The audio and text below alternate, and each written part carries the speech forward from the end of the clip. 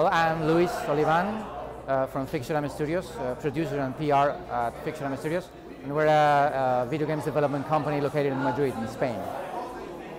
Our game, Do Not Feed the Monkeys, is a game based on watching other people's lives and try to figure out what's about their lives. In the game, you have been just accepted into a club, which is called the Primate Observation Club, which is not the organization for watching primates, as it sounds, but it's a criminal organization that hacks surveillance cameras and sells those video feeds to its members so that the members can watch the privacy of people, the intimate life of people. By winning the award, we are really, really honored, especially considering that the other two games which were finalists in this category were amazing games.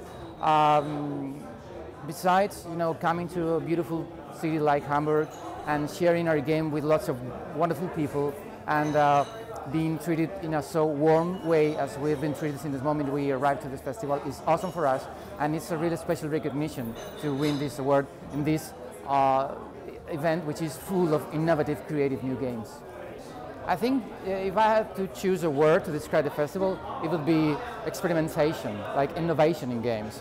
It's a festival with lots of activities that invite people to do things with video games, to create things with video games.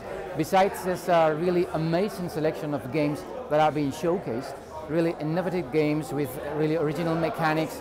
And of course, besides, there's like the awards of the game, of the festival.